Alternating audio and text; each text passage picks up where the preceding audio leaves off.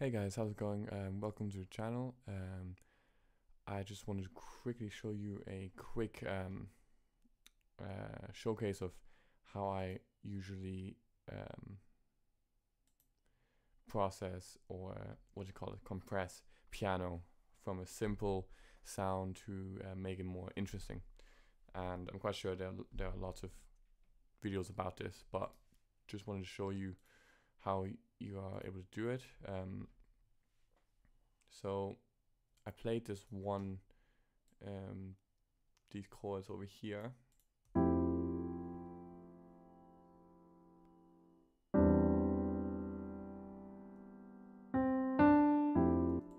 So I'm just going to use stock plugins for this, just because anyone who has Logic can do this, so it's good. So if you take a compressor, a lot of them do sound different. I quite like the vintage one, but it depends what kind of one you like or prefer. It's all preference. So I usually turn the auto gain off, the auto as well off, and I take the threshold down a little bit. I do like to make sure it's kind of sidechained in a way, or compressed quite heavily. I just personally like the sound way more. So as you can see, or hear, it sounds much different. So this is without.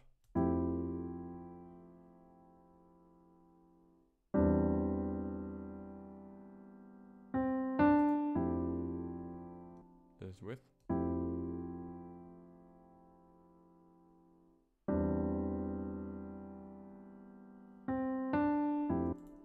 Now that's for like simple sounding chords, but if you want to take something more complicated, so something like this.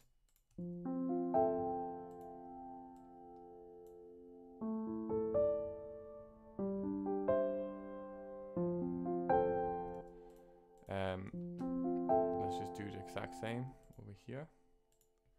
See how that sounds. Go into vintage.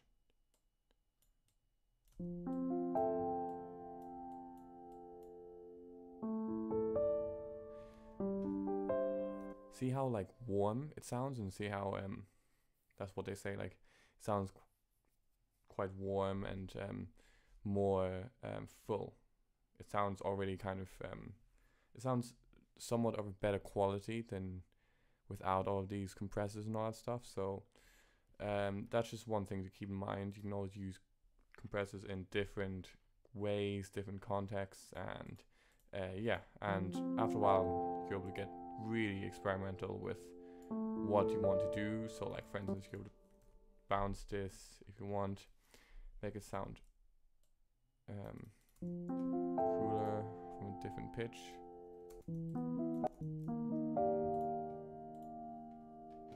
Take some low end, high end. You can also do it without bouncing it, but I like to bounce it, just personally. Yeah, so yeah, that's how I usually compress to make the piano sound a little bit less basic. Yeah, so hopefully you guys enjoyed this video. Make sure you leave a like and subscribe, and yeah, have a good day.